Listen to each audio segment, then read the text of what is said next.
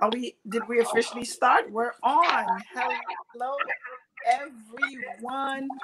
Good afternoon, good evening, depending on where you are. If you're like Christine, who's in London, good night. Welcome to the NAAHP COVID-19 Virtual Symposium. And tonight we are discussing the impact on Haitian women entrepreneurs. And though the focus is Haitian women entrepreneurs, we know a lot of the information we'll be sharing tonight will be beneficial to almost every woman, right, who is in business, because we're all being impacted by this right now. So if you are watching, do share this video with someone or different groups that you may be part of that can really use the knowledge of these phenomenal women, soon to be 5 women that we have on this panel. Okay, so my name is Nadege Fleurimond, and I am an entrepreneur. I would say, what's the word they usually use? But I just love entrepreneurship. I'm a preacher of entrepreneurship. And that's because we know that entrepreneurship drives communities, it drives economies, both internationally, both locally. Your local restaurants, your local businesses, all are impacted. And this is why COVID-19 really took a toll on us. And as Haitian women, we understand and we know that if we are impacted, not only does it impact our immediate communities, but it also impacts and trickles down to Haiti, of course, right? So tonight we are here to discuss some of these important ramifications of COVID-19, impact, lessons, and then again, we're speaking with women tonight. So we know it's not just going to be about business, because as women, as we always say in our community, we are the potomitan, both on the business and financial standpoint, but we're also talking about the impact on families, impact on our lives as mothers, and as well as the mental health impact that these last 3 months have had on us. So thank you for joining us tonight. We're going to do some house cleaning, of course, because we definitely have to thank some amazing people that are making this evening possible, and I don't want to miss anyone. So we're definitely going to thank our sponsors, our media partners, Ticket Magazine, and I'll do this at other points throughout the evening. Shokarella, Optic 21 for Better Media, M3E, Francesca Andre Photography, Open News, and Le Mojo Show. Okay, and of course, ONN, which is Inform, Inspire, and Impact. So those are our media sponsors. And of course, I would be remiss if I didn't thank the NAAHP for putting this phenomenal event together. Of course, the chairman, Surgically No, and of course, the team on this event, Molina Jean-Louis, Atali Kayo, and Francesca Andre, and of course, our amazing panelists. So we are going to start with, let's see, how are you ladies doing? Great. Thank you. Hi. Very well. Hello. Okay, good. So as I said, I'm Nadege. I'm in New York. I run an entrepreneurship coaching business, so I work a lot with entrepreneurs. A lot of people know me in the food space because I'm a chef and author, cookbook author. I have a book called Haiti Uncovered, which is a coffee table cookbook about the regional cuisine of Haiti. But of course, like I said, I'm so malad about entrepreneurs, and I'm like their ultimate cheerleader. So thank you, NAAHP, for picking me to moderate this panel. Another thing, if you are watching, do hashtag NAAHP COVID-19 Symposium, and also hashtag NAAHP as well, so we can make sure that we share your information as you're asking questions, and we're able to find it as well. So let's get going. So we're going to start, we're shifting things a little bit, but we're going to start the evening with Riva, Nyri Précil. I will give you, the way the evening will be formatted is, each panelist will have about maybe 10 to 15 minutes. We'll focus on various topics for each panelist. And then of course, at the end of it all, we will take questions from the audience. I will have some general questions that does touch on everyone that we will ask as well. Miss Magalie does have to leave a little bit earlier. So if you do have questions after she speaks, do definitely ask them right away. You are feel free to post your questions on YouTube, Facebook, and then we have our back of the house. Well, I'm from the restaurant space, so I'm saying back of the house. back room staff or back end staff that will definitely be gathering them to be able to share with everyone. Okay, so let's start with a quick introduction from you, Riva. Please tell us a little bit about yourself. I mean, I have your bio, but I don't like reading people's bios. I love to hear about people from their own voice and love to hear how they see themselves. So do take a couple of minutes. Just tell us a little bit about who you are and the work that you do. Yes, well, good evening, everyone. Bonsoir. Thank you again so much for having me. Nadege, you look beautiful. I love this green. You look so tropical. You have that plant behind you. You're giving me Haiti vibes right now. Donc, merci. My name is, yes, Riva Nyri Précil. I am singer, I'm a dancer, I am a jeweler, I'm an artist, an author. I call myself a jack of all trades, or of many trades. I grew up in Haiti. I'm half Haitian, and I'm based in Brooklyn, New York now, where I live with my husband and my daughter, and we have a band together where we did perform a lot, but since the pandemic, we've been, working remotely and figuring things out as we go and adjusting, since, we're experts at that, just making it work with what we have. And during this time, I've been leaning a lot on different types of creations, but I'm not going to get into that more. But that's the gist of what I do in a nutshell. Okay, thank you, Riva, for sharing that. I'm in New York with you, so we've worked together on a lot of these different aspects of your life in different ways. But I think for a lot of people, they definitely knew you on the music scene, right? How has COVID-19 impacted the bulk of that work, and how have you had to pivot, if any? Yeah.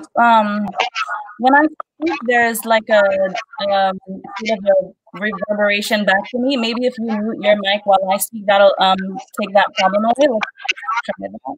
I know sometimes it's okay, a little bit better. So yes, I predominantly did perform before, and I also taught classes, dance classes before the pandemic. But since we've been at home, I have been creating more artwork. So I have a business called Ultra Art, where I create variations on canvases or on jewelry or on candles, more late. And that's been doing really well. And that sort of put me in a different space. I've been creating more and more artistic creations and also sort of flowing into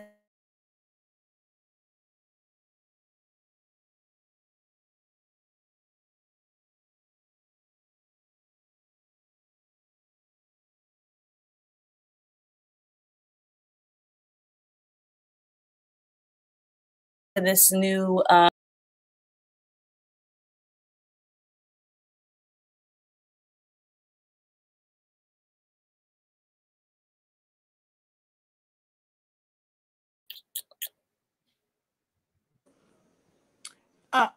I think, is it me or is Riva experiencing some technical difficulties?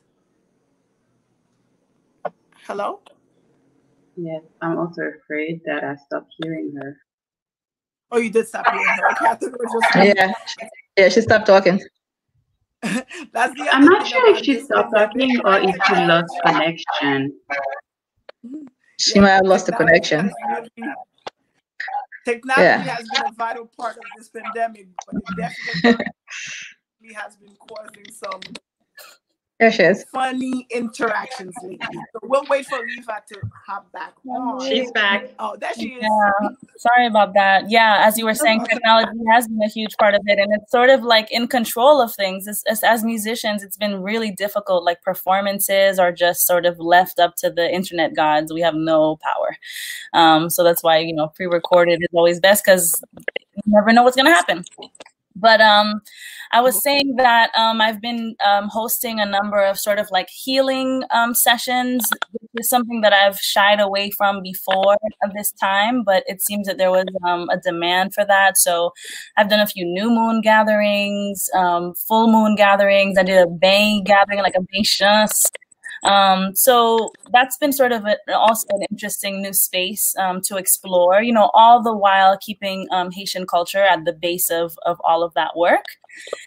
And yeah, I've been creating, I've been working on clothes. I've been creating like sequined beaded clothing. So I've just been very creative during this time, and mostly making a lot of physical pieces, like more paintings and like I said, candles and working with different crystals. So that's been an interesting new wave for me, but it's been very well received, and I've gotten a lot of support, a lot of love. We recently started making Veve t-shirts with another company that I partnered with. So I've been really enjoying that that new sort of venue, avenue. Okay. So as a creative entrepreneur, it seems that actually having products have been a major shift in terms of how you've developed your businesses.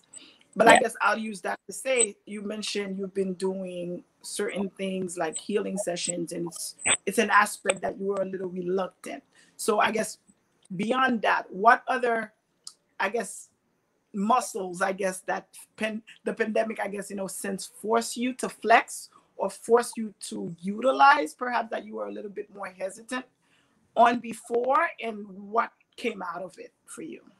Yeah, well, yes, as you said, I was reluctant before to do these gatherings. I've done a few sort of intimate ones amongst my friends before, but the internet is an interesting space, and it can be very draining at times. You have so many, it's such a huge exchange of energy, but I felt that there was a need for it at that time. Like people were really looking, for community. They were looking for these spaces where they could come together and, sing our traditional songs and learn about our traditions and do things sort of, in light of, in the same path as our ancestors, the way that they would. So I felt, I tried it once and it went really well. We had about 100 participants at the first one, and then I've continued. I've done a few, and it involves music. It involves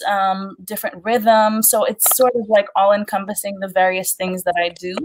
But in terms of like the products, which have been moving well, in that sense, as a businesswoman, I've had to, implement like obtaining enough shipping materials and setting up a shipping system that works rather than waiting in line for hours at a time at the post office, and how to stay safe while doing that and getting things to people in a timely fashion, because people are at home and they're impatient.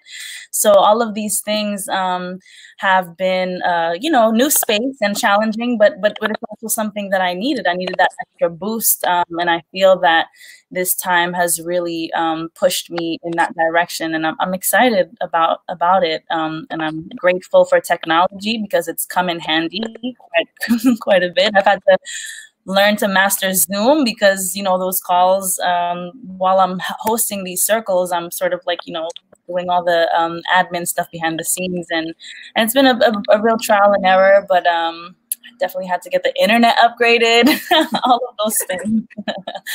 Okay, so definitely. Go ahead, sorry. No, go ahead. No, I was saying, so it definitely sounds like the pandemic, in a sense, pushed you to do a lot of necessary work that needed to be done as an entrepreneur, but then perhaps as a creative entrepreneur, you were not necessarily either didn't have the time or just was not ready to do. Like you just said a word which I think is very important in business, which is systems, right? You use the word shipping system, but these were things you were doing before, but never perhaps, like, was it time that stopped you before, or was it that your back was against the wall? What pushed you to do these systems? Well, I think that, yes, time was a big part of it. I think also there was, a slower demand because my sales were more sparse, spaced out. But I started creating these Veve candles around my birthday. I gifted it to myself at the end of March. So that was when, we all started being in home. And I posted it just sort of to share it with people. And I got a huge demand. And then I started making them for sale. So I think also exploring different products also has, sort of put things into a different gear. So, and I think that, it makes sense. Like, it's all relative, people wanting to be in community in these healing spaces, and then, using these candles with our symbols on them and all of this. It's a very difficult time for people. And I feel that people are really trying to connect in different ways. So maybe I feel like there's a higher demand right now for like Veve, spiritual tools, I would say, in general. So that's definitely, and yeah, the time has been a big help. Staying put and just focusing on implementing a better system has been really helpful. So another theme that I'm hearing, and another word you're utilizing quite a bit, is posting. So I'm assuming social media has been a major factor in terms of how you're doing business currently. Yeah, absolutely. Well, social media has definitely been my main platform. Instagram is my favorite, and it's where I make most of my sales. I was operating through a website before, but I've shifted to Instagram, where I've created various pages for different crafts. So like I have a jewelry page, I have the page for the artwork, and then I have my, my main music page. I also have the dance page. So I have 4 pages that I'm running. And people who, request something, it's sort of, I like to keep the rapport and the interaction flowing. So it's a conversation. People can, create their own custom pieces. And then it's not just like a click and purchase type of thing. Like I don't post, a number of items in pre-stock. I like to sort of create the piece with the person in mind. So it's still bespoke pieces. They're still, they still take time for them to be produced, but have a better flow now where things are being created and sent out. But yeah, Instagram has been major for me. Definitely a lot of love on there. People repost, sharing. You've reposted myself. I've gotten sales directly from you, I would say. The day that you posted, you said, support these women, Haitian women entrepreneurs, and many people came and requested things. So thank you for that. Cross promoting has been a big one. Like my dear friend Paola, whenever she wears my earrings and she posts that, on her personal page, I always get an influx of demands around that time. So supporting one another has been very helpful as well. Whenever someone shares my work, that's definitely a big boost. It's free, it's free promotion. Well, not free because it's but it doesn't cost. And you're tapping into that person's network. And maybe someone who may know that person, but now that person has recommended you, definitely makes a big difference. Final question before we move on to Magalie. I wanted to ask you, you are a mother, you are a wife.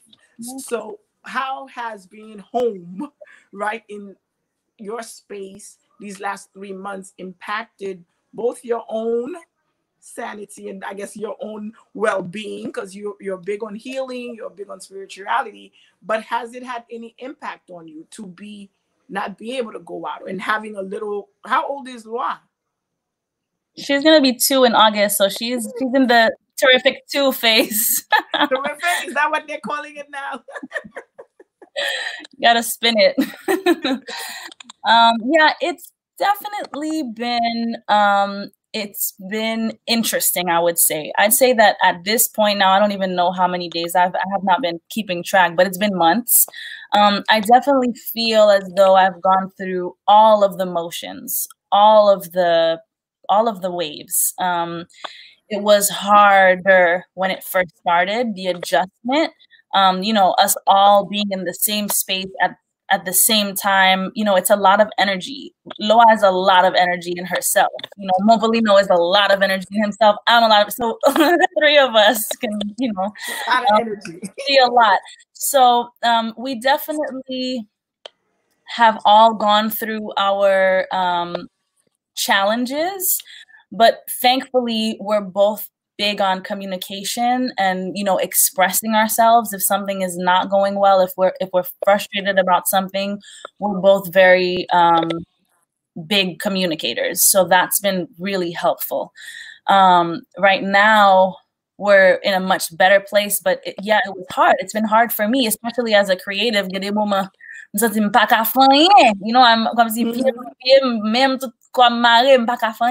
but that's how it is. You know, it's also finding that balance, because if you're gonna be an entrepreneur full time, if you're gonna put all your time in, how are you gonna do it really realistically, you know, as a mother, as a wife, as a sister, as a daughter? Like, you have all these relationships to tend to, and you have your business to tend to, and all the while keeping it enjoyable. So it's definitely been a juggling act, and we've danced around all of the issues that we needed to address, all the while dealing with, you know, all of the outside factors.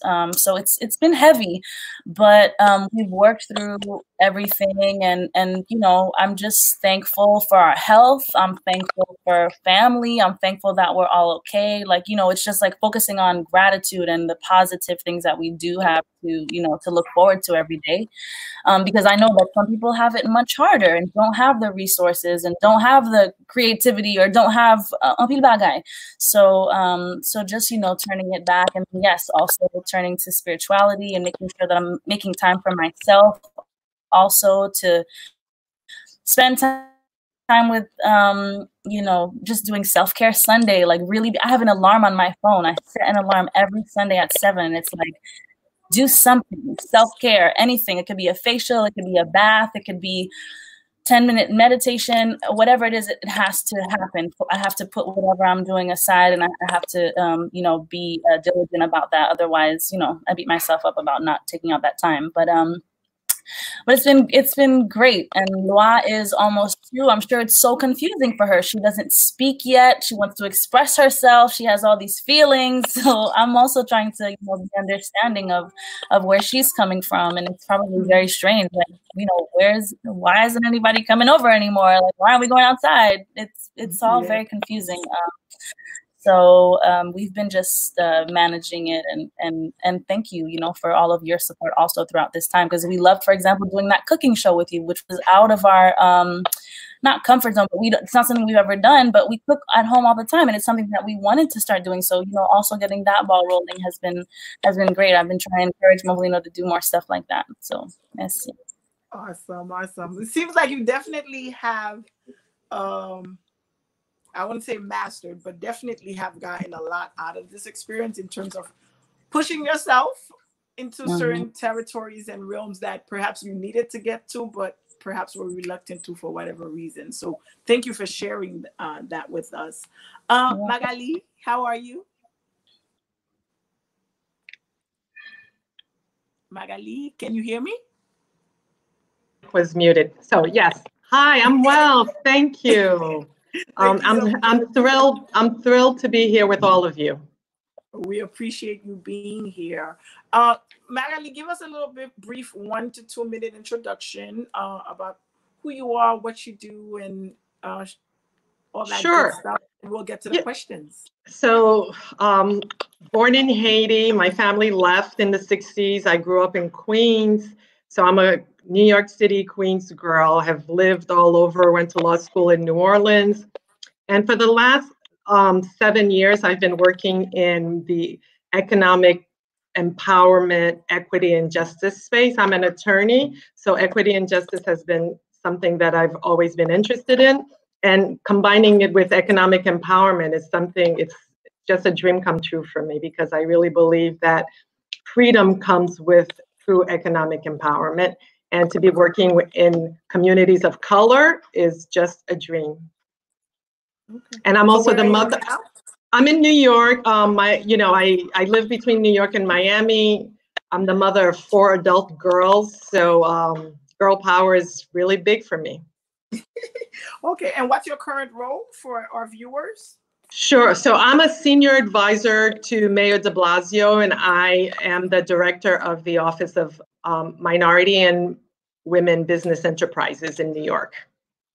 Okay, so then that flows us right into our initial question. Could you please break down the overall goal of that office? Sure.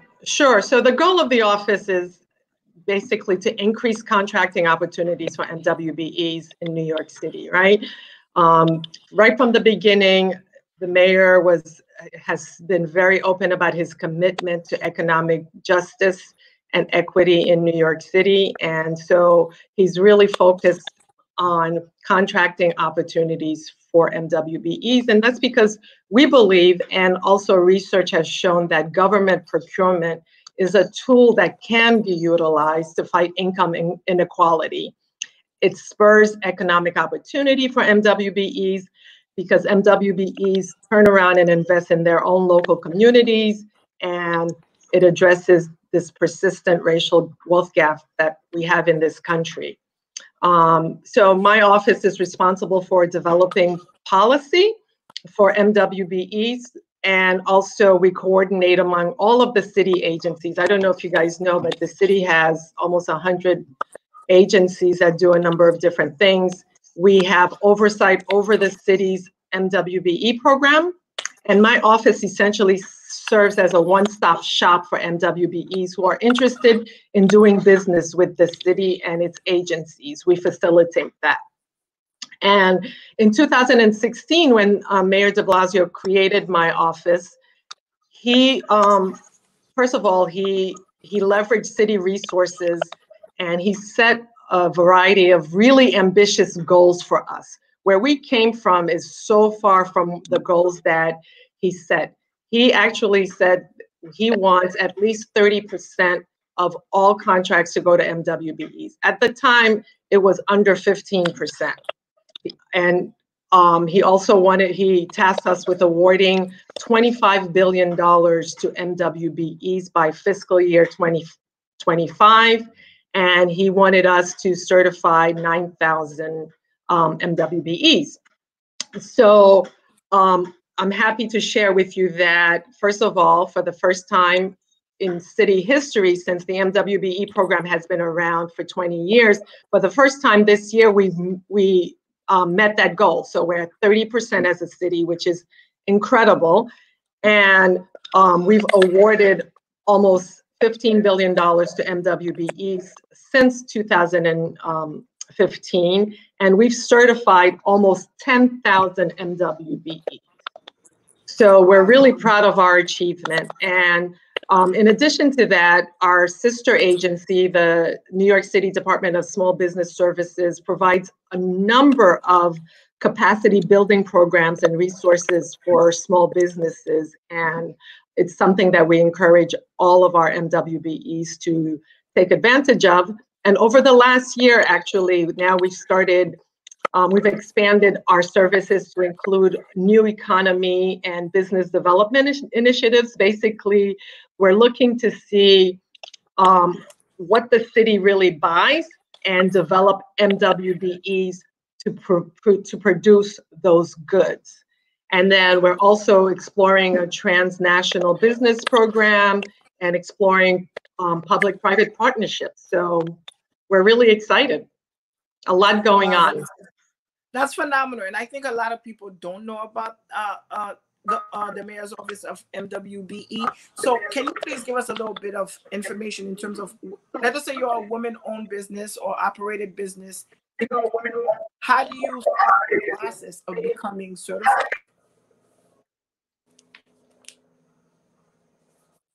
So the New York City Department of the certification arm for the city of New York. And I don't want to speak for them, but the process is you reach out and they will send somebody to you to help you through the process. they, you know, first of all, they have to prove that you are either a minority or a woman-owned business entity. And then you have to have been in business in the state area for at least a year. Mm-hmm. And they also, you know, they do some background check, but it's not a process, and there are a lot of support services available to help you through the certification process. Okay, beautiful, beautiful. I think sometimes it's true because a lot of people get overwhelmed. They're thinking it's the government, that it's impossible, but there are a lot of, there is actually, you said, a department that actually assists you with it. Oh, absolutely. And they have technical assistance to help you through every step of the process. Okay. So what specific post-COVID initiatives have been implemented, if any, by the mayor's office as to support women and minority-owned businesses? So one of the first things that we've done over the last almost, I guess, 3 months now is we've worked with our sister agencies. So first of all, let me go back and say, so not all of the agencies are procuring services, right? Once we went on pause, a number of agencies stopped their procurement process. Yes. And everybody started focusing on COVID-related procurements only. For example, my former position was with the New York City Department of Design and Construction, which serves as the capital construction manager for the city of New York. Construction was on pause, except for emergency construction, which is COVID-related. So all the procurements were only COVID-related procurements. So we started working with the handful of agencies who were procuring COVID-related services and implementing an MWBE first policy, meaning that what we did is we worked with the agencies to say, hey, whatever you need, if there's an MWBE that provides that service, we want to go to that MWBE first. So you have to prove to us that there are no MWBEs who provide that service before you move on to a non-MWBE. So I think that's been the most important thing that we've done. We've also assisted some minority and women-owned businesses in pivoting, right? Because a lot of times in order to survive, and like Riva was saying, I mean, her example was the best example of the ability to pivot to supplying whatever the current needs are. So we assist companies in pivoting in terms of what they're supplying us. So for example, a construction company that we used to work with, since construction was shut down, was able to turn around and provide deep cleaning and sanitizing services. And we helped them through that pivot so that they could still have income coming through and, and stay alive. And we also have been matchmaking, agencies reach out to us and say, hey, we need this. And we match them up with MWBEs. So those are some of the things that we've been doing. And, over the last 2.5 months, we have 510 MWBEs who were awarded contracts for a total value of $366 million. Wow. Okay. So I have a question. We have some questions that are coming in from the audience. And I guess my question to you, my final question on my end is, what advice would you give to Haitian American business owners to ensure that they are taking full advantage of these resources and programs offered by your office? Sure. So the first thing is to find out, whatever business that you have, is that something that the city of New York procures, right? Because if it's not a service or a product that we buy, then certification is not very helpful to you because you're going to certify and you're not going to get any contracts. But if you do determine that it is something that we do buy, so for example, there are a variety of professional services that we procure. It's human services, like mental health services and counseling. We also, engineering, architects, attorneys. We contract professional services, construction services. client and community-based services, workforce training, senior centers, and also all sorts of goods. Like Department of Education has their budget is the largest budget in the city, and they procure food, they procure bus drivers, buses, all sorts of stuff. So you have to find out whether your business is compatible with what the city buys. And if you make the determination that it is, then I certainly would counsel you to certify. Once you certify, there's a one-stop website, and I will include it in the comments, that you register and you can find all of the procurement opportunities available with the city in that one space. It's incredible. And then I would also suggest that you take advantage of all of the technical support services that Small Business Services offers, whether it's, accounting or financial services. We also have a program where if you have a contract with the city, you can get a loan. And if it's COVID-related contract, you can get a loan of up to $1 million at 0% interest. So I would encourage everybody to take advantage of all of those programs. Okay, sounds good. We had a couple of questions from the audience for you. One right now is this only for New York-based businesses?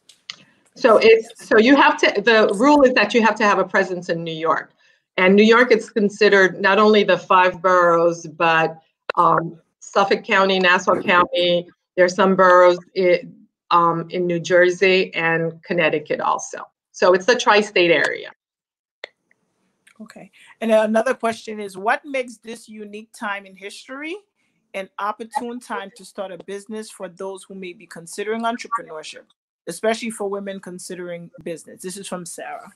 Sure. So you wouldn't think that this is a great time. This is actually a fantastic time, because I think not only government, but also private industries coming to find out that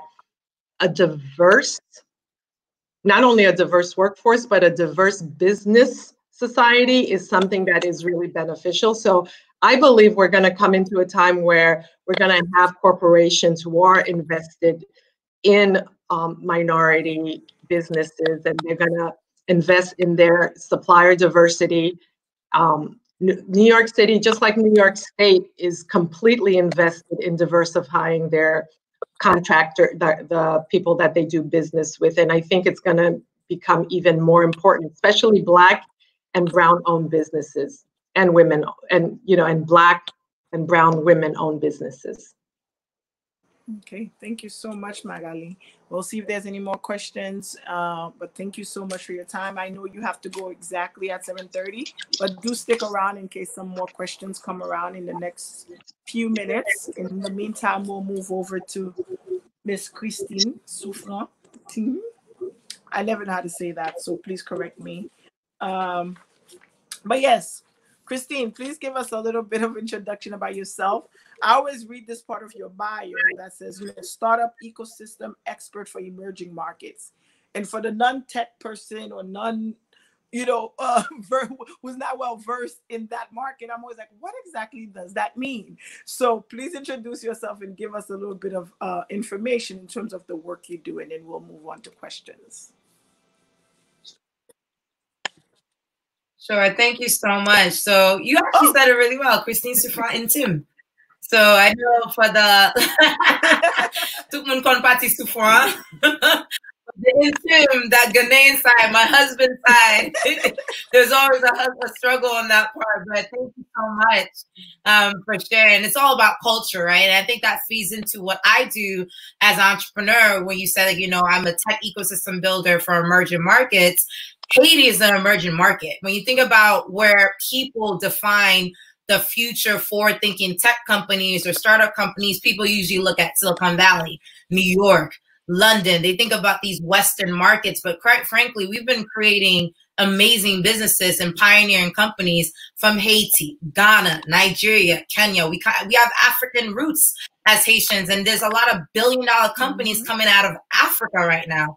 And so even though my work is always grounded into being Haitian, a lot of people know me as the founder of Haiti Tech Summit, which is the biggest tech conference, not only in Haiti, but the entire Caribbean. You guys probably have seen Google come to Haiti because of Haiti Tech Summit. Facebook has come to Haiti because of Tech Summit. We're actually the reason why Haiti has Airbnb, by the way. We brought Airbnb to Haiti Tech Summit, let them have a meeting with the Ministry of Tourism, and that was a 5-year contract that kicked off the Airbnb platform in Haiti. If you think about our tourism ecosystem in Haiti, we have less than 5,000 hotel rooms, and we all know in the Caribbean, our tourism sector is a very crucial part of economic development. So to have Airbnb come to Haiti and have now people have private access to people's homes, because we all know I see sometimes they have negative connotations. Now you're able to come into someone's home in Port-au-Prince, Saint-Marc, and all these different places and see the lens of Haiti through the eyes of a Haitian person. It completely adds a new story and a narrative about Haiti. And so for me, you know, I've been starting this work for several years, actually. Even though Haiti Tech Summit is probably one of the biggest summits that a lot of people in the Haitian community know me for, we actually run these tech summits around the world. This year we had 54 tech summits scheduled around the world. Last year I did 23 tech summits. 10 of those tech summits was across Africa. So we did a major tech summit with the government of Nigeria. In Ghana, we had 3,000 people come to Ghana for the tech summit there. We did a summit in Kenya, South Africa. We even did tech summits in Dubai, Saudi Arabia. So this is something I've been doing for years. And the reason why it's been so important to me is because I believe that we have to have a more loving and if not powerful understanding of the role that businesses, small businesses and startups play in any economy, because we all know even the US economy is run by small businesses, is run by startups. Either the startups are disrupting the industry and redefining how we see the future, or the small businesses are the ones that's employing the workforce that make a country stand. And when you look at Haiti, we may not see the small business sector in the same way, but you know, all the street vendors. My mother was a street vendor, by the way. My grandmother was a street vendor. And you know, in Port-au-Prince, in the central area, that's what keeps Haiti going. And so these are the ecosystems that I work on, you know, as the chief marketing officer of the global startup ecosystem. And we've been doing this for years. We're now 6 years running in terms of doing these programs around the world, but 5 years is when we celebrate our official date this year. And it's been amazing to, like, now, as of last year, 75,000 people have been to our tech summits around the world. And we've dealt with celebrities like Jack Dorsey, to Bill Gates, to Tim Draper, to, you know, celebrity icons and heads of states. I deal with presidents on a regular basis, sheikhs from Dubai and the Middle East. And it's all about driving a new narrative about Haiti. Everyone knows I'm crazy about Haiti, and not just, you know, the negative side that people talk about Haiti. And I'm like, this is the first Black Republic. But beyond that, there's a lot of countries that owe their existence to Haiti. And there's a lot of, like, vitality about the country that I try to bring to light. And I've been doing that through technology.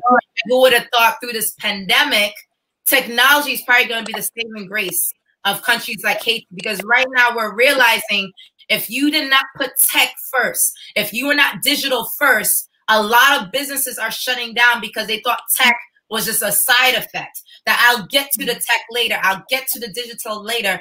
Now you have no choice. I'm seeing events. A lot of people didn't appreciate events. When we did Haiti Tech Summit 2017, 83 million people viewed Haiti Tech Summit live. When you Google Haiti, you saw images of the summit. Now all these events are going online. People say it's just an event, but what an event does, events drives economies. You're seeing the Olympics, what that has done for an entire country. You're seeing major operations across Hollywood and across businesses. So now we're seeing the power of events and bringing people together. We're a society that needs to build and bring people together in the same place to build economies. So I'm very proud to see how many event organizers are going virtual, how many people are figuring out Zoom. I'm seeing the government are doing press conferences on Zoom, on Google Hangout. There's so much that's happening in Haiti and countries like Haiti, and I'm so proud to be a part of that narrative of bringing these platforms and countries online. Okay, no, that's amazing. That's amazing. So now let's talk about that shift, right? That shift from these in-person events that you travel for, that were in person, that you were bringing these companies to actually touch the grounds of these countries and experience it, now to being virtual. What is the ramification of that, and what's the impact of that, and what are the pros and cons of doing it virtually? Yeah, I think that's the money-making question right now, with everything grounded until the end of the year. And I want to be very clear, because I work with tech summits in multiple countries, I deal with Visa, Ministry of Tourism, Ministry of Business. So I deal with a lot of government sectors. And so we get the information ahead of time. Keep in mind, Haiti Tech Summit was the first event to announce in the country that was going to postpone its event to October before everyone thought it was going to make sense. Because keep in mind, in March, when we announced that we were postponing to October, people thought it was premature, because there was an assumption, let's get your guys' mindset back to pre-COVID, when we now are normalizing this reality. Everything felt like it was going to go back to normal by June in the summer. Here we are in June, and the economy still has not reset. And if anything, a lot of economies that are hurting worse than countries that you would expect are in Western markets, the US, the UK, China, where a lot of companies, a lot of events used to happen. Now people are looking at Africa and the Caribbean to resource. So this is a very important time for a lot of entrepreneurs in Haiti, especially across the diaspora, to tap into what's happening in Haiti right now, because right now we're seeing local manufacturing go up. We're seeing local produce go up. I know many of the entrepreneurs in the call to speak to that because we don't have this international flow, a lot of countries had to go back to the basics and build locally, scale locally, because that's all you have right now. And so going back to your question about this whole digitization of events, you're seeing webinars go virtual, you're seeing summits go virtual. And what's going to happen right now is, for the rest of the year, you're going to see a hybrid. From now until September, everything's gone virtual because we don't have a choice. This fall is going to be a very important time, a very important quarter of the year, where a lot of event organizers have to make the sound decision of either to go virtual or to maintain a live event. Regardless of the decision that event organizers make in the fall, you need to be prepared, actually not for this fall, but 2021 and 2022. The new normal is that you all know it takes 3 weeks to develop a habit. And so we already, as a society, have been normalized for virtual conferences and virtual engagements. So you're going to have to figure out the new normal for organizing gatherings beyond this year. And this is something that's going to last decades to come, as we're realizing that people are able to monetize online. People are able to connect online. Now, keep in mind, people are still going to want to connect in person. That will never go away. And I think there's a big debate happening in the event ecosystem as to what the new future is going to be. But I think the more important question is, how are you as an individual going to prepare for this digital first reality? Because I think as entrepreneurs, you know, my company, the Global Startup Ecosystem, we've been digital first since our inception. Before we started running tech summits, we were actually hosting a digital accelerator program. And for those of you who don't know what an accelerator program is, it's pretty much a multi-week program that you do to help entrepreneurs get access to resources, mentors, and speakers. Back in 2015, I did a digital accelerator for the Caribbean. Why did I do it for the Caribbean? Because I was pissed off. I was tired of the fact that everyone was talking about entrepreneurs in Silicon Valley in the US. Not everyone in Haiti and Jamaica and Barbados could pack up their bags and move to Silicon Valley and build a tech company. That event, that program that we did digitally for an accelerator program in 2015 went viral to Middle East, to Africa, and Europe. That first year, we selected 500 companies from 63 countries to do a digital accelerator program. The following year, we had 750 companies. Now, as of this year, we select 1,000 companies from 9 different countries to our virtual accelerator program. So we were doing digital activities for 3 years before we launched Haiti Tech Summit in 2017, which grew into 11 summits in 2018, to 23 summits last year, and 54 tech summits that are both virtual and live that we're doing this year. So when you think about the evolution, it's because we were thinking about the future being virtual in combination with the in-person. And I think a lot of people are going to have to figure out, how do you want to build your personal brand and your expertise online? I'm seeing my mom who barely knew how to open a computer 3 years ago, has more Facebook followers than myself, and I consider myself a personal branding expert. Why? Because she's realized that even as a person who is in her late 50s, that she needs to understand social media. Every generation needs to understand this digital first. Our first speaker just talked about the fact that she doesn't even base her revenue from a website. She bases it off Instagram. That's the new normal, where you're going to have to figure out, how do I create a digital career, a digital business, a digital brand to last? And this COVID-19, I think, is probably the biggest worldwide experiment we have ever witnessed in our entire lifetime. You know, as Haitians, we're very close to our elders. Very, very close to our elders. So when I talk to my grandma and my grandpa and my aunties and uncles, like, have you experienced something like this before? They said, I haven't seen it. I haven't seen 2 recessions back to back. Don't forget, we just came out of a 2008 recession. And by the way, when it comes to unemployment is through the roof. And keep in mind, because of the unemployment we experienced in 2008, America, 30% of the economy started scaling up a freelance economy. So even America doesn't have enough jobs back in 2008.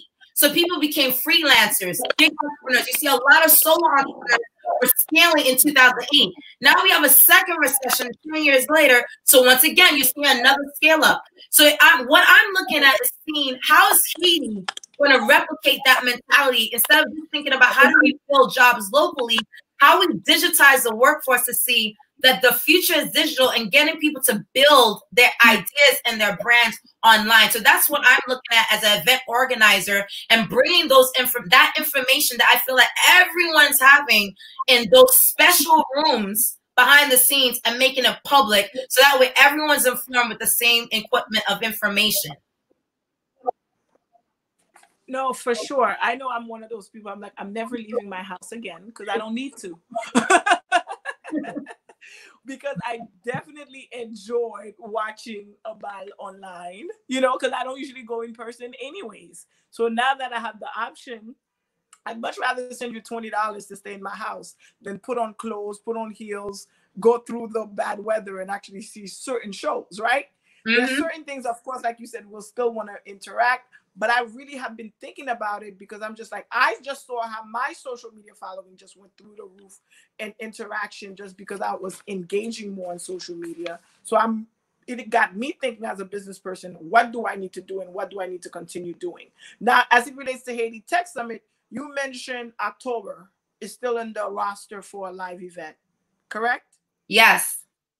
Okay. So are you thinking about that hybrid of moving forward in terms of, like, because you're already in the tech space, so you know the necessity of it. But how do you, I guess, foresee, what is your, I guess, forecast in terms of what needs to be done for future, both for yourself and other future event producers? Yeah, so, you know, I think for me, one of the mediums I do to bring value, one of the things I consider myself to be an expert in is being a galvanizer. I like to bring people together, whether that's through events, whether that's through accelerators, whether that's through, you know, ecosystem, you know, opportunities. I like to bring people together. And one of the mediums that we do that is through the Tech Summit. And one thing I would say is, I think this year, because it's the first year, we're still going to have a live program, you know, because obviously one of the biggest narrative shifts that we're trying to have for people is having locals see the beauty of the country from a business perspective, because the locals are there. They experience the hardships and benefits of being business owners in Haiti, right? But also internationals who don't really understand the potential of the country and getting them to see that. I do believe that we'll have a virtual component to Haiti Tech Summit this year for those who are not comfortable traveling, because again, we're the biggest event in the country. And so it takes 6 figures to host Haiti Tech Summit every single year. So this is not a, you know, event. And a lot of people, when we first did Haiti Tech Summit, said that you're not going to have local producers, local photographers, local stage managers. All of our vendors are local. And so this is a big, you know, economic opportunity for a lot of our local vendors that we work with when it comes to hosting this program. So we're still going to have a live virtual component, but we're also going to have a virtual side for those who want to tap into the summit. But more importantly, and one of the questions that you asked about, you know, how does someone even create a virtual experience? Again, just because Haiti is not going to be a live virtual experience, it's still going to be a live program. I've hosted mega virtual events already. One of the biggest events we hosted this year was Her Future Summit. We had 100 speakers from around the world, including Sophia, the celebrity robot that you saw got a Saudi citizenship. We had the U.S. ambassador to South Africa. We had heads of state. We had officials and corporate people from MasterCard, Forbes. Everyone knows I have big name corporate brands. I work with about 140 corporate brands from around the world: LinkedIn, Google, Facebook, Xerox, all of them. And literally, guess how many people joined us for this summit virtually? 2,200 people joined us online for the largest virtual summit event for women entrepreneurs in March of this year. So just because we have the capacity to do a mega virtual event, you still have to make your value proposition as to what is the biggest value for the country and the audience that you serve. And also safety-wise, you have the accountability and the responsibility to make sure that the citizens and your participants are well taken care of. And those are the decisions that we're making for Haiti Tech Summit and the events that we're doing around the world. But what we've been doing in the meantime, I think there's a big thing where event organizers have to define their value once again, which is why I applaud NAAHP for, I know your event is usually in November every year. I've spoken at that event. You're not idle. You're still creating mediums for people to come together, connect, empower each other, and influence each other. Right now, as we speak, I'm running 4 major global digital accelerator programs. One with Forbes Magazine. Forbes Magazine, we brought them to Nigeria for the first time, right? Doing a major digital accelerator program where they had over 5,000 entrepreneurs from across Nigeria apply with selected 200 companies. And now everyone's talking about Forbes Magazine and how they're building the entrepreneurial landscape in that country. I'm also doing a major, and this is, by the way, if you guys didn't hear about this, during the press conference last week, we're launching Haiti's first national career accelerator program to get people to see the local talent, where we're dealing with the unemployment crisis in Haiti, where we're trying to train anyone who's unemployed, local citizens of Haiti, and giving them access to remote internships and jobs at Google, Facebook, and Haitian businesses. Wow. So if there's any diaspora businesses on this session right now, go to HaitiTechSummit.com. You'll see more information about how you can hire a local Haitian citizen for your business. Because right now, everything is digital first. So you no longer need to say that, oh, I need to just tap into my local community or just the local talent that you have. Your talent could go global. Why not start with our own Haitian brothers and sisters on that talk? So that's something that we've been doing. But I'll end by saying on that question, I think for me as an entrepreneur is being very creative and intuitive about what am I creating for my customers. For those of you who are on the call who are other business owners, make sure you're thinking about either your digital products that you're creating. Are you creating digital ebooks? A lot of you are business owners. You could condense all the knowledge you have and create a digital ebook and sell that online right now and get some extra cash. Digital webinars, you can host them for free and then say, you know what, if you want access to this forever, you can pay for this activity and get access to it on demand. You need to start thinking of your digital product strategy right now, because again, the new normal is not going to change. And of course, your digital brand, taking that time to build that digital presence so people see that consistency over time. So when things do open up, people remember you for what you created during this digital and crazy unprecedented time.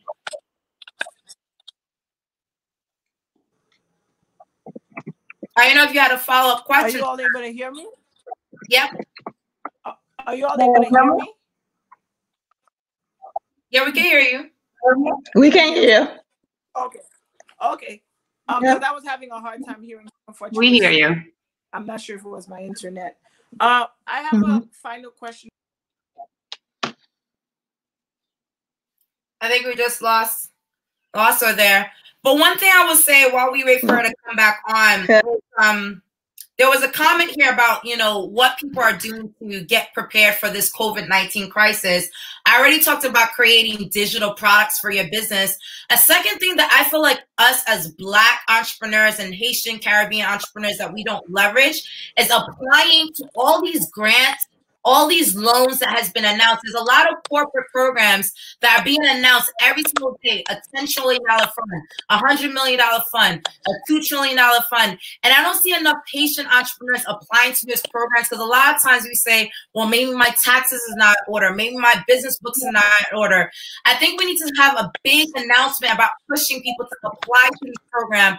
Go to SBA.gov, because this is probably an opportune time for you to be applying to disaster loans, PPE loans, these grants. I think we need to have a very hardline conversation that these programs and opportunities, what they were created to target, a lot of us are not leveraging. So we need to have a big conversation that during this time, as you create to reinvent yourself as a business owner and creating these digital products, that you're also just applying, even if you get rejections, apply to these loans, apply to these grants, get your name out there, get the application out there, because one win, 2,000, 5,000, 10,000 could go a long way during this pandemic. And that's something I just want to make sure I highlighted for those who are business owners on this session.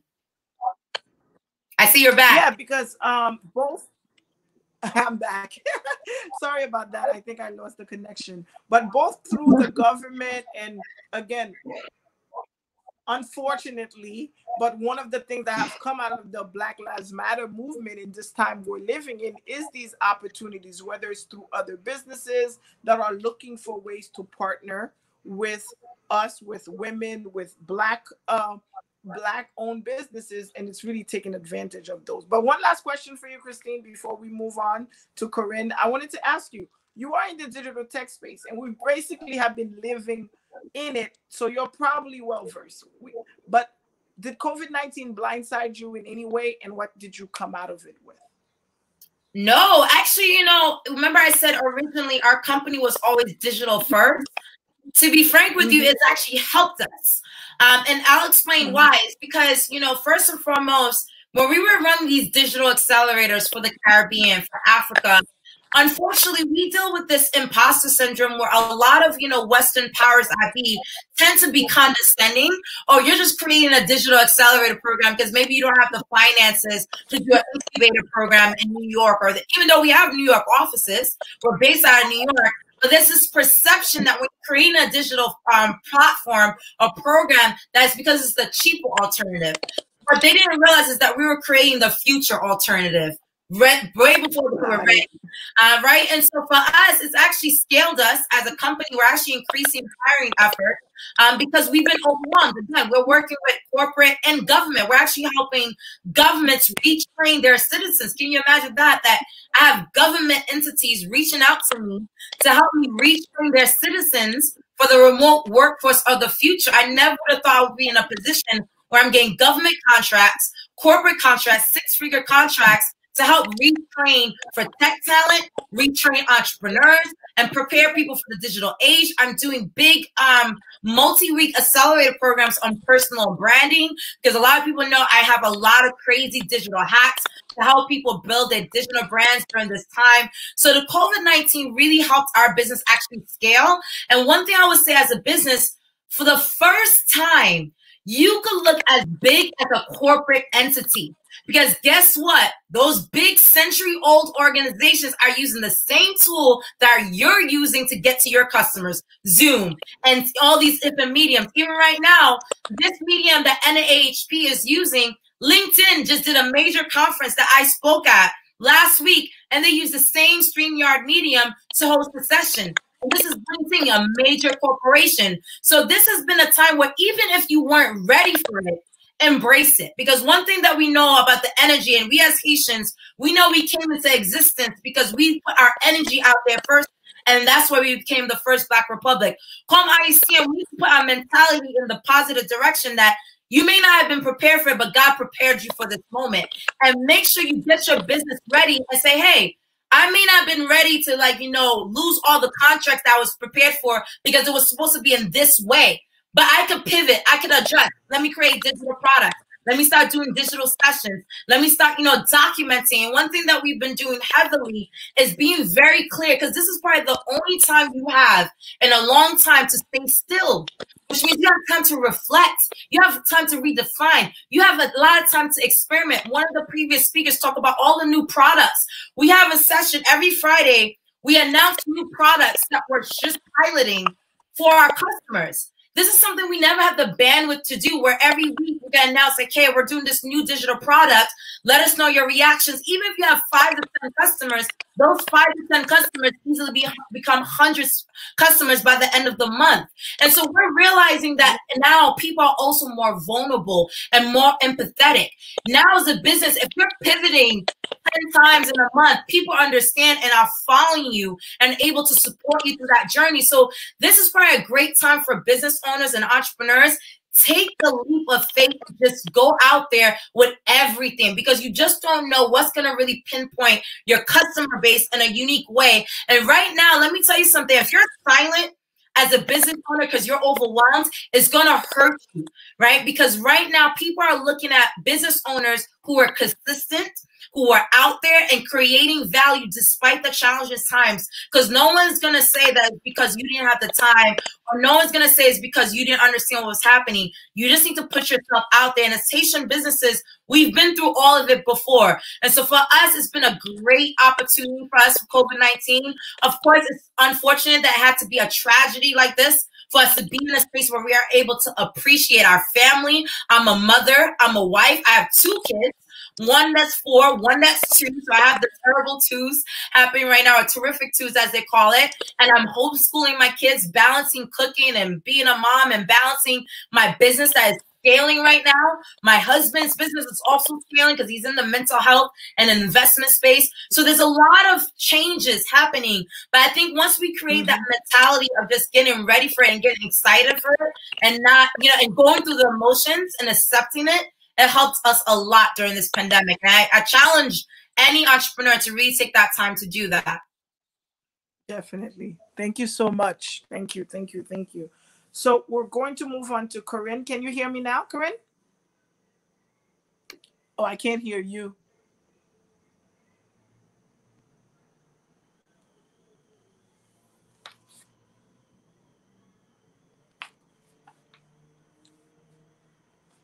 Are you guys able to hear her? Sorry, I didn't unmute myself. Do you hear me now?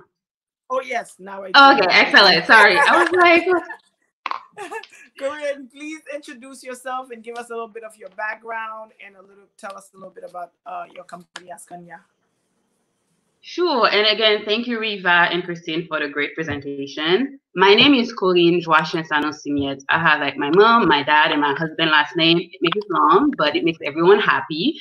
I actually grew up in Haiti. I had a beautiful upbringing, but I was always aware of the poverty, of the fact that you had to kind of help the housekeeping staff with school fee or medical help or medical fee, or if there was an emergency. So I said when I grew up, I will not just be doing charity, I will create jobs. So anyone who wants money from me has to come and work for me. I'm just not going to be giving money in front of churches. So fast forward 15 years later, I finished my high school in Haiti. I came to the US. I obtained my industrial engineering degree from the University of Michigan, and I got an MBA from the Wharton School. I worked both as an engineer for home health food for L'Oreal, and I was also a consultant. And I don't know if you can call it like the crises of the 30s, but because I wasn't 40, but it was more like, okay, I've done all these things in my life. How about creating jobs in Haiti now? So I kind of use all these different puzzles that I had created in terms of like education, work experience, and be like, okay, what job will I be creating in Haiti? And I wanted my business to have 3 main impacts. I wanted it first to create job for farmers, because many of our people in the countryside are subsistence farmers, which means they have a little bit of everything, they eat it, but they try to sell the rest. But because of lack of infrastructure, lack of road, and also the fact that all their neighbors have the same thing, they don't find an outlet for their crops. So I wanted my business to create an outlet for a Haitian crop or several Haitian crops. The other thing is I wanted to create blue-collar jobs, because all you like Nadege, you went to Colombia, Riva, you went to Loyola in New Orleans. We all have these, and of course you too, you also you have a PhD. So in health So we all have education, we're all educated, but it's only 4% of the Haitian population that has a 4-year degree. So I wanted to create blue collar jobs so that young adults who are willing to work had could use their hands to work, and even though if they were not educated like us. And the third thing I wanted to do is to create opportunity outside of Port-au-Prince. I mean, we call it La République de Port-au-Prince, the Republic of Port-au-Prince, because everything is concentrated in Port-au-Prince. So the business I created had to be outside. So with these 3 main these 3 main goals, I started researching different crops: mango, orange, tomato, vetiver. When I got to orange, I thought about a juice transformation plant, and that was too much in terms of, because I was financing it. It was $1 million investment, and I didn't have $1 million. And so I found out about cacao, and I learned that Haitian cacao was among the top 50 in the world, that high-end chocolatiers in France, such as Bona, Valrhona, were using it to do the chocolate bars. And I don't know if you've seen the Bona bar Haiti. It has a pink package and it sells for $20. So I thought, okay, how about if we do the same thing in Haiti, so that we can have a finished product that is made in Haiti, and that says made in Haiti, because there are very few products other than Barbancourt or Rebo that has a label made in Haiti. So yeah, so that's how we got started. And now it's 5 years later. We work with about 700 farmers now, between cacao farmers, sugar farmers for the rapadou, the artisanal cane sugar that we use, the lime for the lime farmers that we get from Niabel, which also women own. You probably know Regine Theodat. And we export also, like right now almost, we pivoted from selling 70% of our product in Haiti to only selling less than 10% right now. We've been selling through our bars through, 3 main channels, our website, stores who carry our product. We have about 40 stores between Haiti, the US, and Canada. And also through events that we've been attending, like we've been doing the Salon du Chocolat in Paris, in New York, the Northwest Chocolate Festival in DC, in Seattle, the DC Chocolate Festival. So yeah, that's where I am 5 years later with Ascania. Okay, beautiful, beautiful journey, beautiful story. So now can you talk a little louder? I'm sorry, Nadege. Oh, you can hear me? Talk a little louder. Oh, can you hear me now? Yes, I do. Okay, so how has this pandemic impacted your business? Because you're in production, you have employees, you have staffing, you have a supply chain, you have transport. Talk to us a little bit of pre-COVID, during COVID, and what does it look like post-COVID? So pre-COVID, we're reaching our 4th to 5th year anniversary. So I would say, like, as a business woman or a business based in Haiti, we had like different type of challenge. First, it was making sure the business was running fine, that we have all the ingredients, all the material, everything we needed in order not to ever stop. So we kind of mastered this, making sure we could produce. The next thing was in terms of transit, like making sure we're able to ship from Wanamint, because we're in Wanamint, in Northeast Haiti, close to the border with DR. So making sure we're able to ship, and chocolate milk. So we're able to ship from Wanamint to Port-au-Prince, and then from Wanamint to the US to our warehouse in Brooklyn. So that was our second milestone. Then the third milestone was more like getting more clients.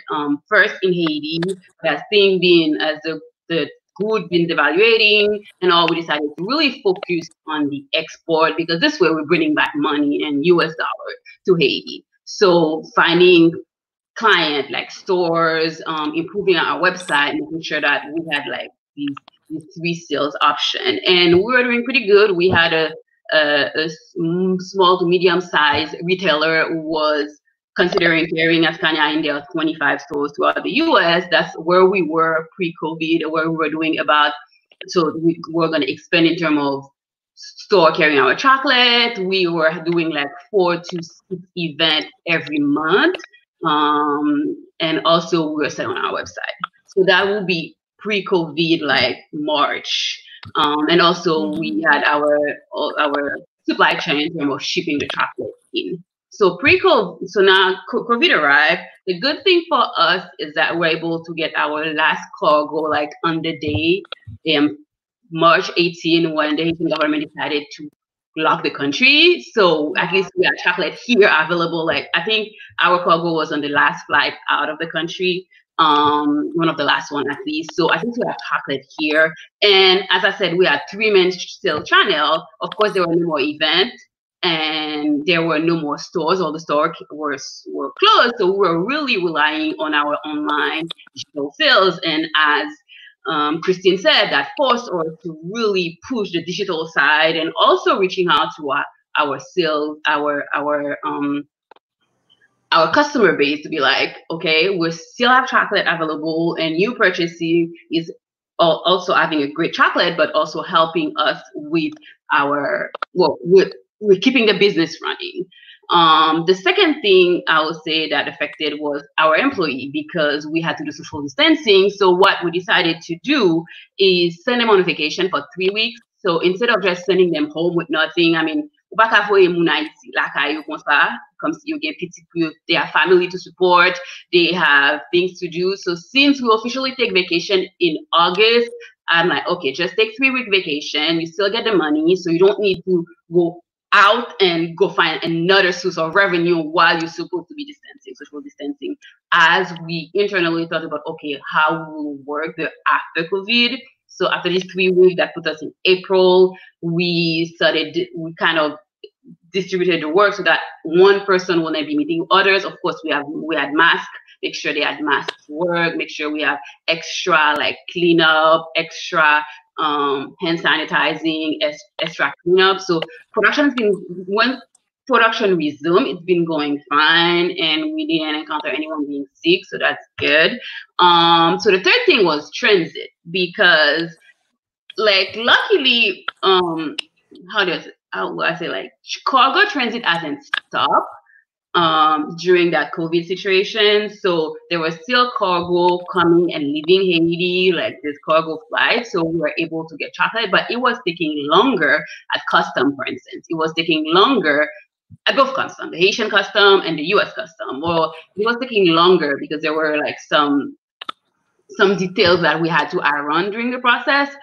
So we started getting more sales, and of course the Black Lives Matter also helped. I would say that at this point, Black Lives Matter may have been one of the biggest boosts for us, because people are really making a conscious effort to buy Black. I mean, I'm just looking at myself also, like I need new sheets for my bed. I'm like, okay, is there a Black company who does that?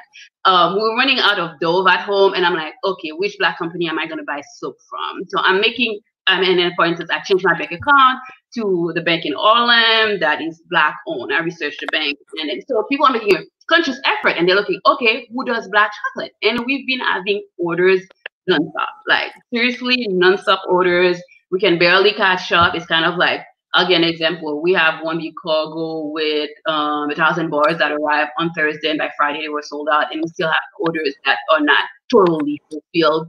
We had to send 2 cargo. They are now the clear custom at 3 p.m. So hoping to get them tomorrow morning, and then we're going to be shipping them for all these Father's Day order we have. So I'm saying like, and then when I can check the names, I mean, it's the Ntim, I'm not gonna say, but it's really named like the Young, the Shao that are buying. So these are not only Haitian. Of course, you'll find some Haitian name, you'll find the Augustin and all who are buying, but you're seeing that a diversity of people really enjoying, really considering our brand because it's Black owned, and that's also helping us because more sales we get, more cacao we can buy, we keep our employee employed, because I was already thinking, oh my God, after these 3 weeks, if I don't get more sales, I won't be able to keep the staff, because we need to make sales, and the sales are really coming up with people making a conscious effort to buy Black owned, Black operated, Black managed, women owned, and all.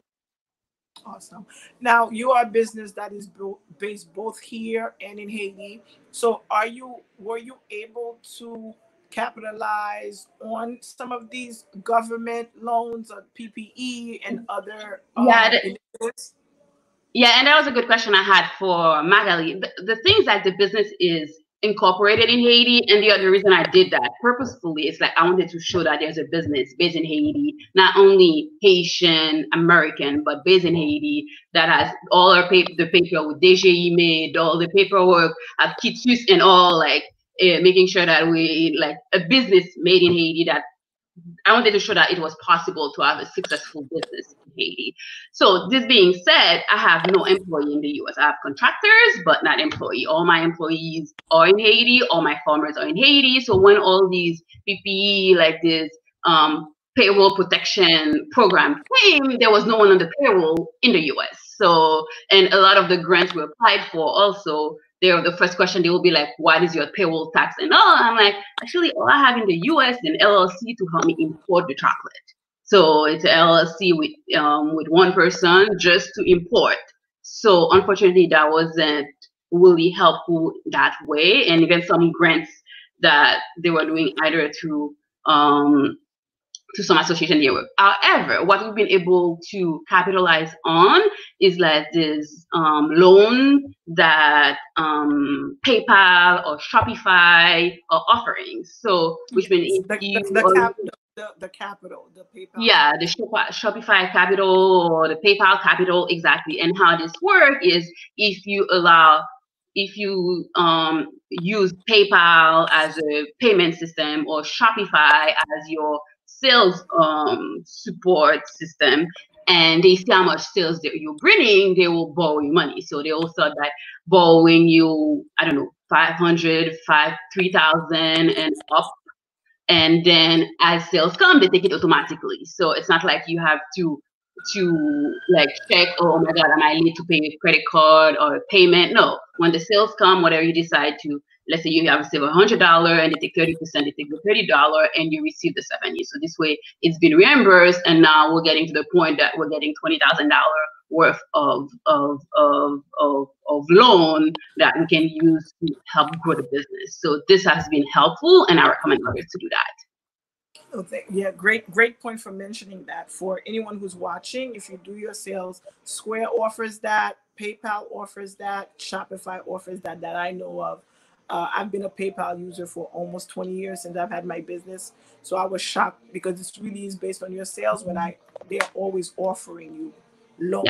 Yeah. And also, and they also see the increase in this way that, okay, if they say like, oh, actually, through the money they give you, I mean, they'll ask you why you're using it, and you'll tell them. But afterward, when they see your sales increasing, then they borrow you more. They said, oh, it's great. You were able, like, I mean, we're able to, like, last round we did, we're able to reimburse it in like 6 weeks. So they were like, afterwards, they kind of quadruple the amount they give.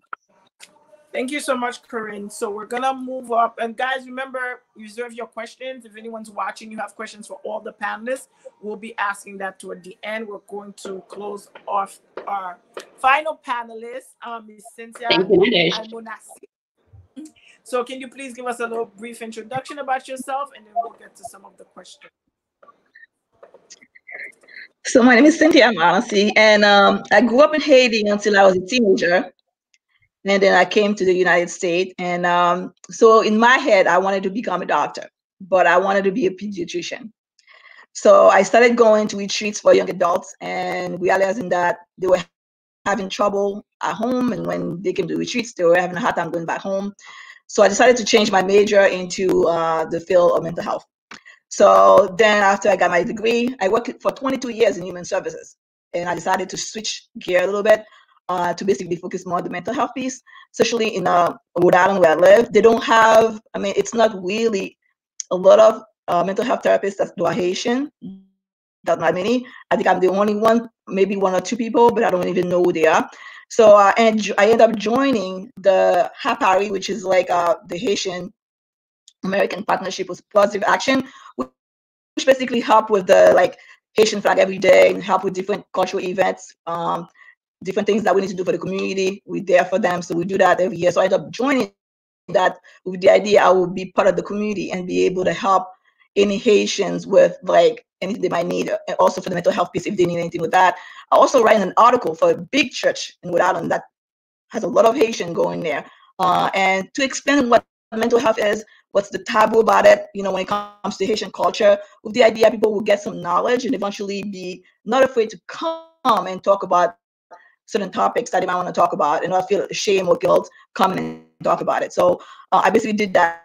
And now currently I have a private practice, and I'm doing individual, family, see children. And also I work also for another, well, I have another full-time job where I work as a consultant, actually. And the other side of that is that people call, different employees come and call us. We have different contract, they call us. And what we do for them, we hear them, we do an assessment, see what they need.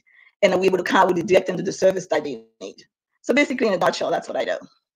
Okay, awesome. I'm going to hit you with some mental health questions because based on some of the things that the panelists spoke about, I heard social media coming up a lot, right? So my first question for you is, throughout this pandemic, everyone has relied on social media for news, entertainment, pretty much everything. Is there such a thing as information overload? And how have social media impacted individuals both positively and negatively? Okay. Yes, definitely there's such a thing as information overload. I think it's best for people to take a step back and only limit how much you listen to the news, because sometimes the common reaction you see when you actually have too much information, people sometimes numb them, they get very numb. They have a hard time falling asleep and staying asleep. They have like really get very anxious. They get worried about their health, about other people, about their loved ones. They also have like a hard time with like patience. They very patient. They get angry. They get irritable. And so it's really hard for them to really focus on their daily routine. So it's better that people limit themselves to, you know, maybe 1 hour of knowing what you need to do. You probably could go stick to the facts, go to the government website about what they're talking in terms of what you need to know for yourself. And one area, focus on that, get the information, and kind of like really lessen on the other parts of information, because by doing that, you actually taking too much information. It's not healthy for you. Okay, awesome. A lot of our panelists are married with children. And again, I mentioned this earlier, Riva spoke to it. You're in this house, you're in the home with everyone, and you can't really go out for too much because you're stuck, right? So what advice would you give to families who need to get away, yet couldn't? How do you create that time for yourself when there's not really much room to maneuver? Perhaps it's lightening up a little bit now, right? Yeah, that is a real good question.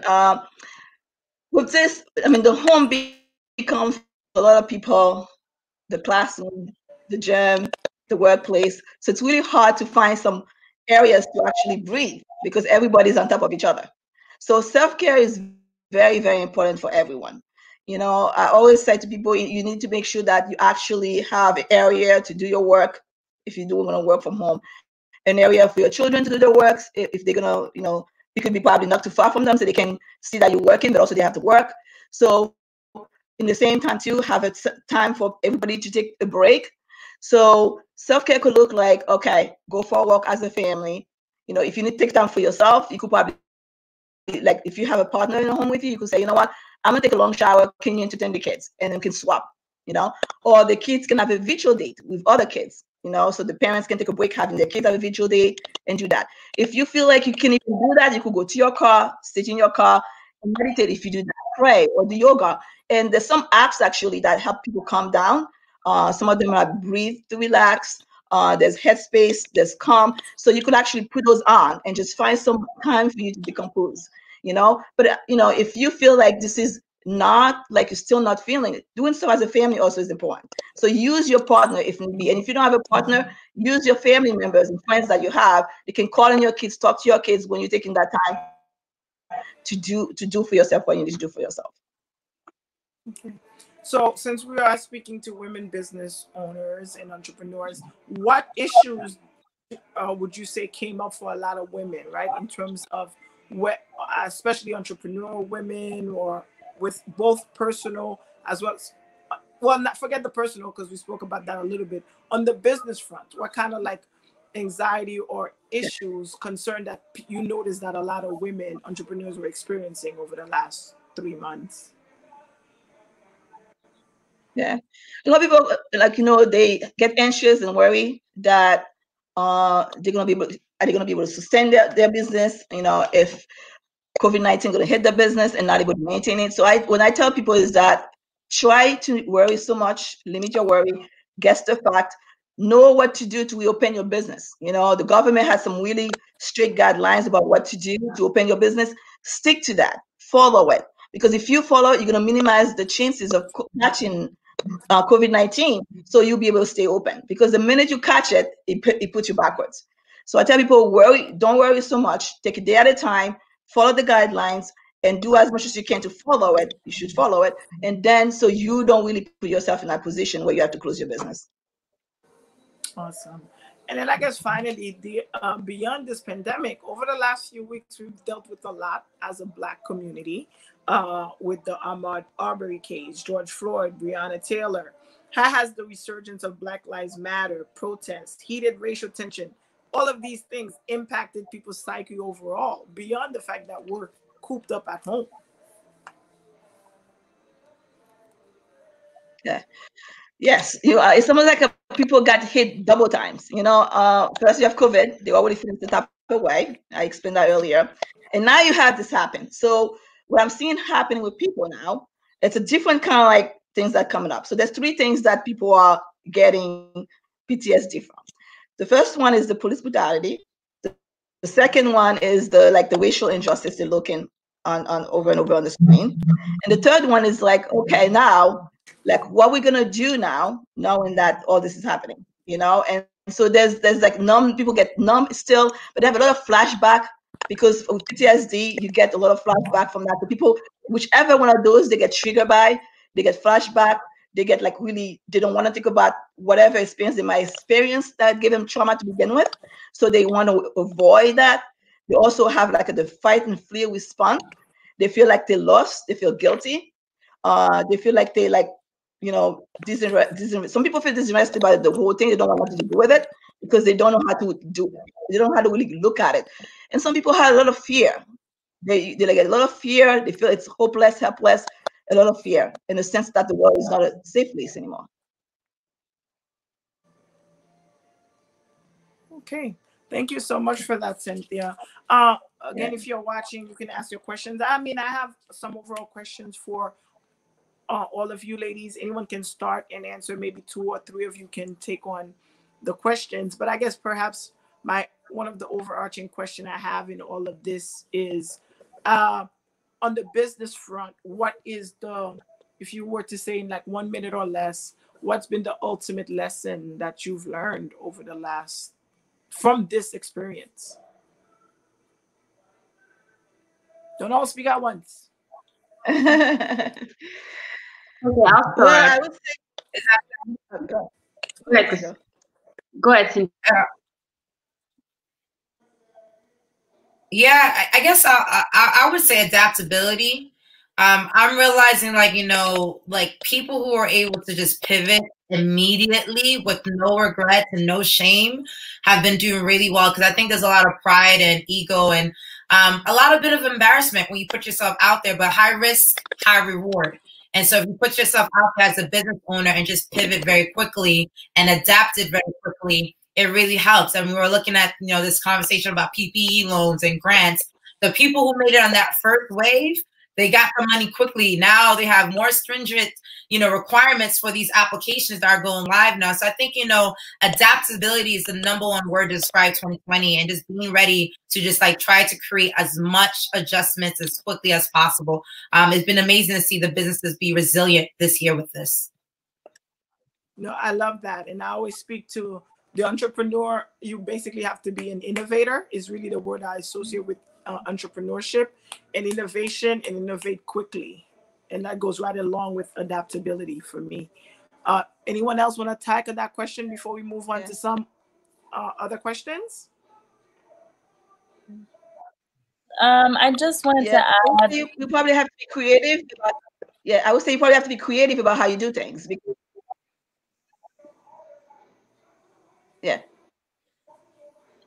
I was going to also say that I find that balance is also a really important aspect, because as a creative, we have to hit it while it's hot, strike the iron while it's hot. We have to get our ideas out. We have to implement, but also not to wear ourselves too thin so that we're not sort of burning, the candle at both ends, which is actually what happened to me initially. I went so hard, and then I was like, wait a minute, I need to say no to a few of these performances. I need to slow down these expectations. I need to be clear with my clientele about, what the turnaround time will be. You have to be also gentle with yourself, because we can't give from an empty cup. So yeah, I would say balance is a big one. Beautiful. We have a lot of questions from the audience. One of the first one was, how do you go about transitioning from this to, I guess, a new normal? Is there such a thing as a new normal? How do you transition back to normalcy? Well, they say the best, people that are ready for the future are the ones who create it, right? One of the first things that we did in our family and both in our business is that we created best case scenario, mid-case scenario, and worst-case scenario. So I had all three scenarios before I even opened the news channels, because one thing I would say is, prior to COVID-19, we didn't look at the news as much. And now you're seeing people are glued to the TV 24/7. It is bad for you.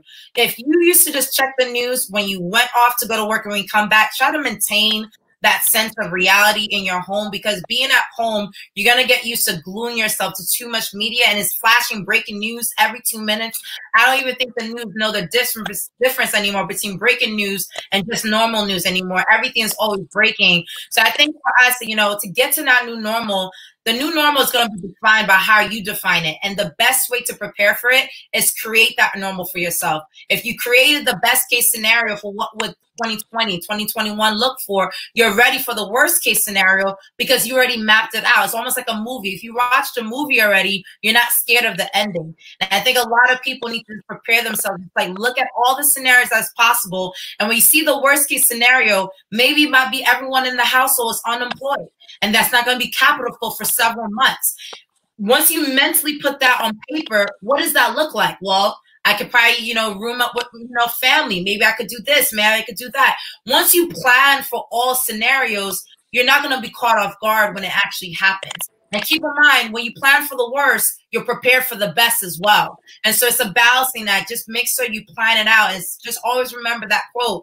Those who, create the future are the ones who are best prepared for it. Because, you have to have faith during this time. I do think that a lot of people who guide themselves by faith and just believe that this too shall pass. Keep in mind, we've been through pandemics before. The 1930s, we've been through a Great Depression before. We have seen it all. Human beings are a lot more predictable than you think. So this too shall pass. And as Haitians, we know that we are Christian first because of many values. So keep the faith and know that you will get on the other side and have a story to tell your kids, your grandkids, and all those who come after you.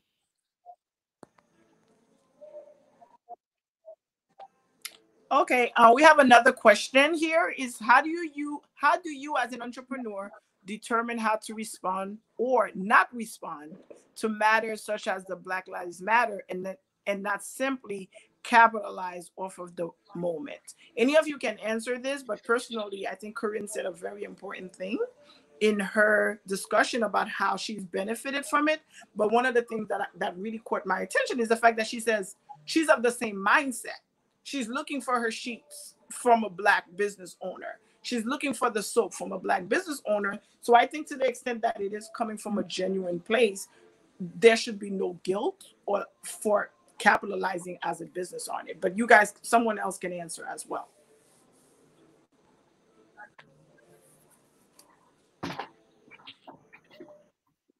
Anyone? All right. Go ahead, Cynthia, please do.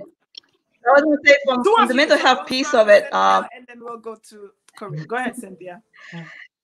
I would say from the mental health piece of it, it's hard not to, because people are coming to you because they're being triggered by the events. So it's hard not to serve them and and to be able to help. So it's hard to say, I'm not going to really work and help you because this is going to benefit me. So for the mental health piece, I have to help them because they're in trouble. They're not themselves. They want to be better. So my business are picking up because of that. I have a lot of people emailing me, calling me, I'm feeling this way, I'm feeling that way. Can you help? So it's hard for me to say no because of the work that I do. Corinne? Yes, I was unmuting myself.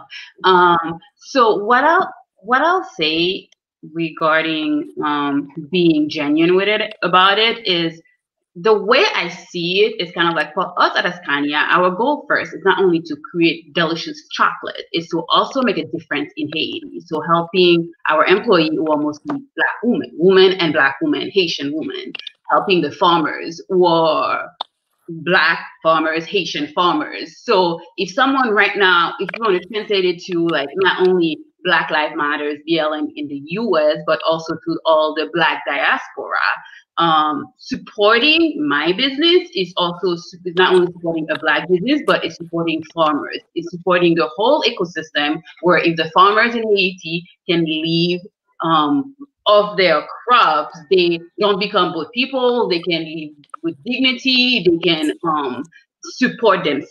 And it's the same way also I see it when I'm buying my black sheets or my black soap. I'm not just buying it because it's Black made, but also I'm expecting to have a good quality soap. So it's not only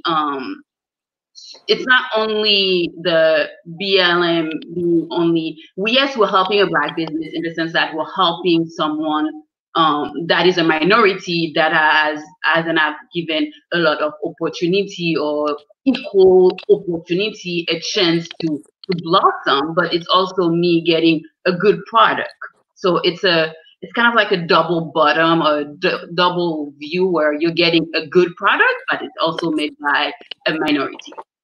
I just want to put a quick comment on this as well. For the Black Lives Matter movement, I want to remind people to just go global as well, because a lot of times when you're thinking about the Black Lives Matter movement, you're seeing what's happened outside your door. Never have we seen such a massive globalized conversation around Black people and how we should really care about the future of how we talk about Black people in the systematic legacy that has been created for the past century. Right now, as we speak, I'm 5 hours ahead of you. I'm in London right now, and I have never seen the ecosystem of London across Germany. Germany hosted its largest protest it's ever had in its history for the Black Lives Matter movement. So one thing to always think about, don't just look at the Black Lives Matter movement just within your backyard and your community. How do you as an entrepreneur tap into the global community? Because there's people across the African continent that's protesting. There's people across the Caribbean that's protesting. There's people across Europe that's protesting. The world is standing up for us. And as far as taking advantage, if there was a system of oppression to go against Black people, now's the time to leverage it and stand up and take advantage of it. So that's, I think, it's something you should be proud of, that now people see Black businesses as something that they should tap into first because of how the system was. And that's you also thinking about this global base that you can tap into now as entrepreneurs on this call. So I think we should also look at how the global response is reacting to this and how you as an entrepreneur can tap into that global conversation around the Black Lives Matter movement as well. Awesome, awesome. We have a question from Adler, and I guess we can ask the women on the panel since you are all Haitian women businesses. And then the second part, I think, can be perhaps addressed separately to NAAHP and any other organization that's dealing with businesses as a whole, maybe chambers of commerces. The question goes, does Haitian women-owned businesses know how to take advantage of the CARES Act Paycheck Protection Program, Small Business Administration?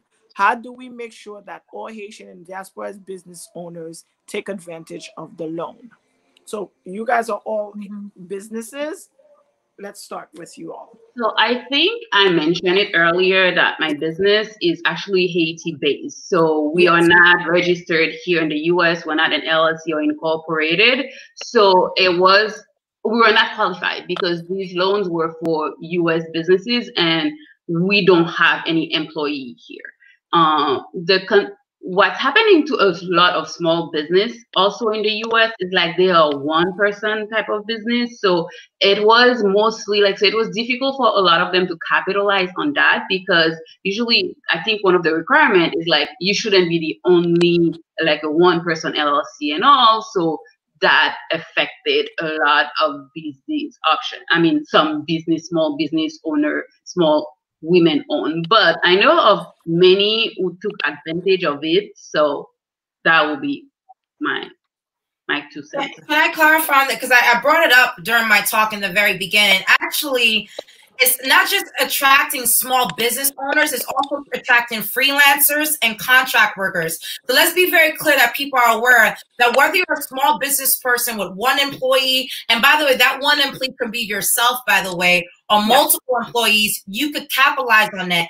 I think the most important thing is that people need to sign up for SBA.gov. They have automatic webinars on this right now, where they're having these sessions, they're on demand, we could go on it and just follow the sessions, and they'll walk you through. They even have accountants who are doing YouTube videos to walk you through how to do the application. So if you are still looking at the information, you're getting overwhelmed, go to SBA.gov. They have webinar sessions for you to track it.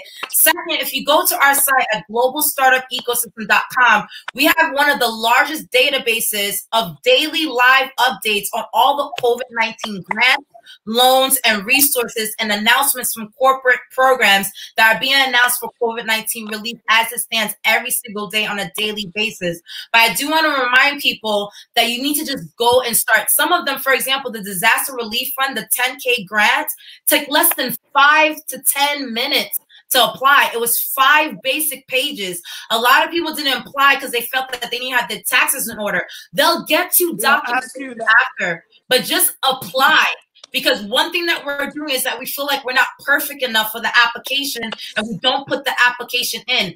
Don't make the excuse. Just put it in. Again, trial and error. You'll figure it out, or use the SBA.gov webinar series to track it.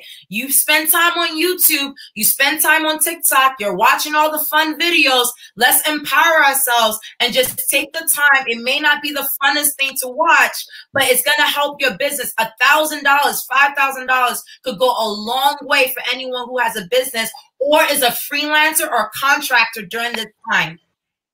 Awesome.